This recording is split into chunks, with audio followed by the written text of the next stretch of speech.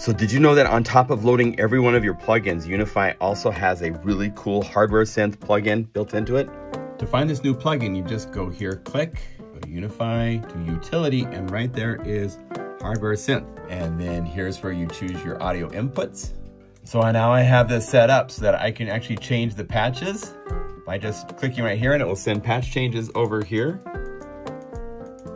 In fact, if I change the banks to be set both to 2, 2, now when I change patches, it's gonna go to bank B, and it changes, program changes as we speak. So to make this work, you have to go to settings, have to go to audio MIDI, go down to the settings and make sure that you have the synth of your choice connected.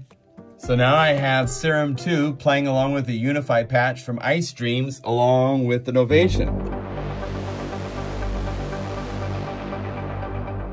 So just another cool thing you can do with Unify too.